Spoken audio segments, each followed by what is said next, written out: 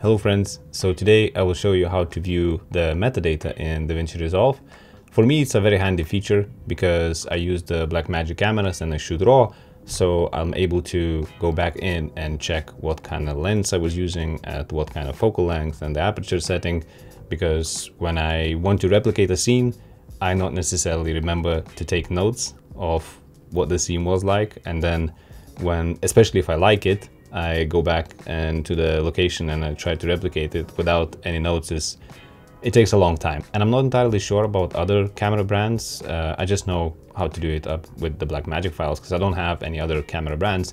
But I'd imagine any camera that shoots RAW, DaVinci Resolve supposed to support the video file metadata. You would hope so anyway. Also, it's a lot easier if you have electronically coupled lens with your camera, because at least with Blackmagic, it records the metadata automatically, even on the zoom lenses, which is amazing because anytime you change the focal length, in theory, if the lens is not electronically coupled, you would need to record the metadata manually, and it's a pain in the dick. So I love it. That's why I completely moved away from manually adapted lenses. I just don't have time for that.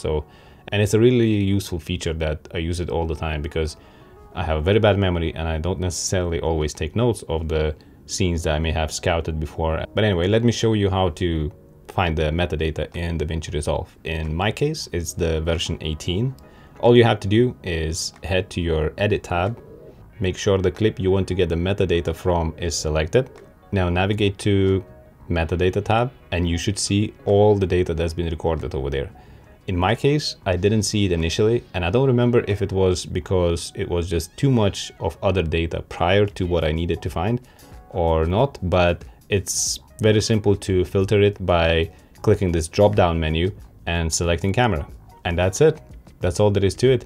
Now I understand why a lot of the manufacturers like Cook and Zeiss and whatnot, the ones that making proper, high-quality, super expensive cinema lenses, started making them electronically coupled because they want the metadata to be automatically recorded, and it's already saved my ass on a number of occasions. Anyway, that's it from me for now.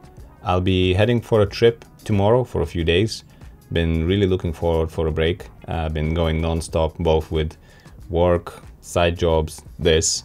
Could really use a break, but the video schedule won't be affected. I have lined up everything, hopefully in a way that even when I'm away, a couple of them will be published during my time being off. Man, I hate flying. Anyhow, see you soon. Bye.